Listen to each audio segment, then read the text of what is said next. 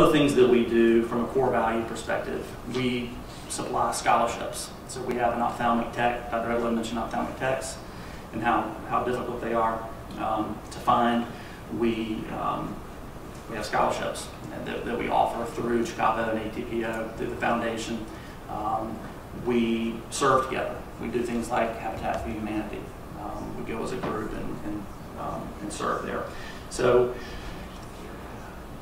we're not perfect at it by any stretch of the imagination, but I do feel like we have been successful at attracting the kinds of people that fit well in our culture. Turnover has been very low for us, and I think that certainly our people have been the credit to our success over these last 10 years. I did want to show you this quickly.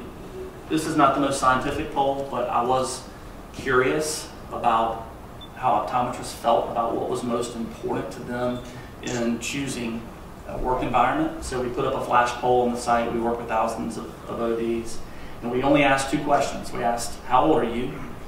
Because we want to know what generation they're a part of, and then we asked, what is the most important thing to you when choosing an employer? Those are the only 2 questions we asked.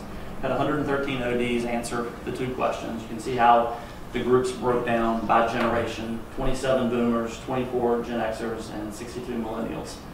This is interesting, right? Because the question was, what's the most important thing to you? And clearly money and benefits. I mean, we go to work to make money, so I get that. Money and benefits is still the most important thing, and it probably always will be.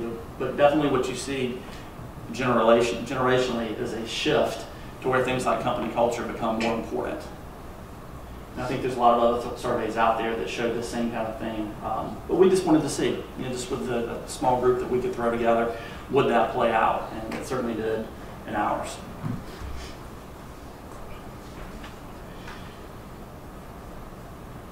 I touched on the social impact thing and how we serve together as a team.